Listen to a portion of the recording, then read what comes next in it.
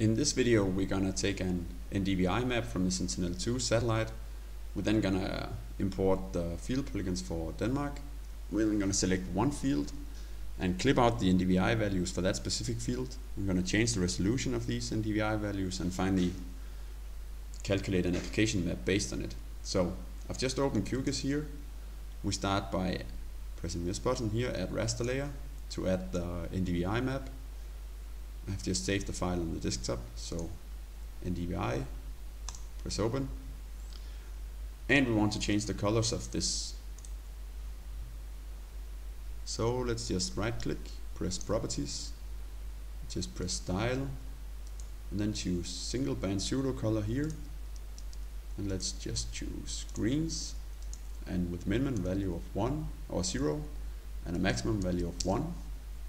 Press apply and OK. And that looks a bit better. Then let us add the field polygons. So press here, add vector layer, browse, and I have the field polygons here on the desktop too locally. So press the field polygons.shp, press open, open. And if we just zoom out a bit, we see all the field polygons for Denmark here. So let's zoom back in. And let's remove the fill of the field polygons. So again, right click, style, simple fill, fill style, let's just say no brush. So that leaves us just with the borders of the field polygons. Now let's find a field with some variations in it. So let's check this one, looks good. So select the field polygons and press this button here to be able to select the specific field. Then right click the field polygons layer and press save as. So we want to save just this field. And let us just call it field 1. And remember to click save only selected features. So this sometimes takes a couple of seconds.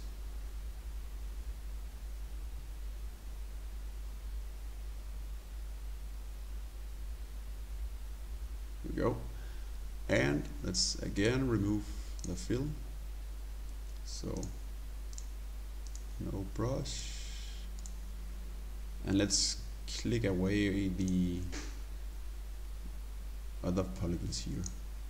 So we're just left with the field polygon of the field that we wanted to look into. So now we want to clip out the NDVI values within this polygon. So over here, let's just remove this.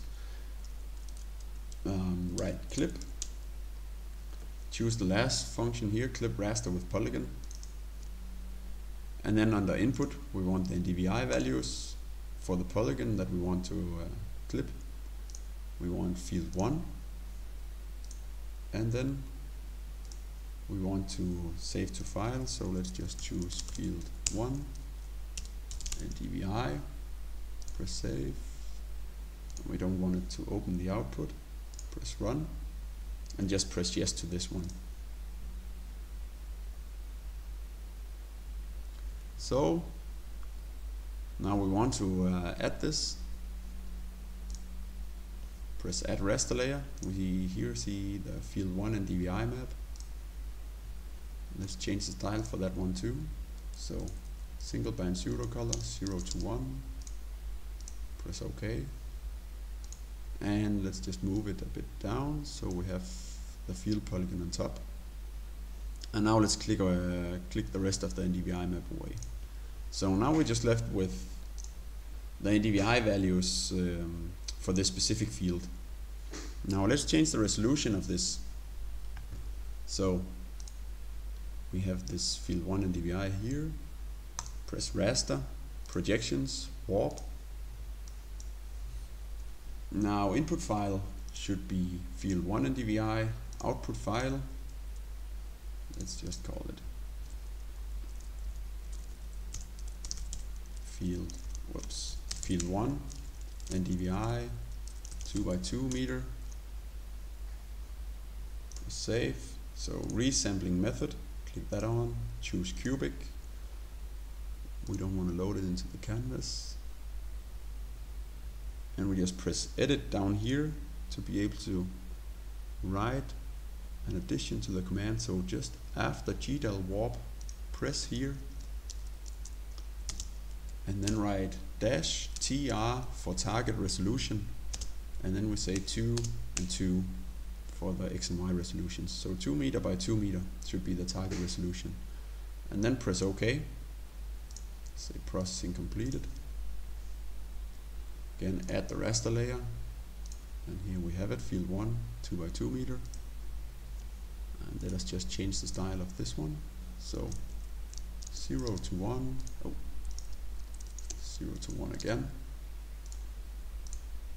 And if we just click it on and off, we see the 10 by 10 meter original resolution and the 2 by 2 meter resolution here.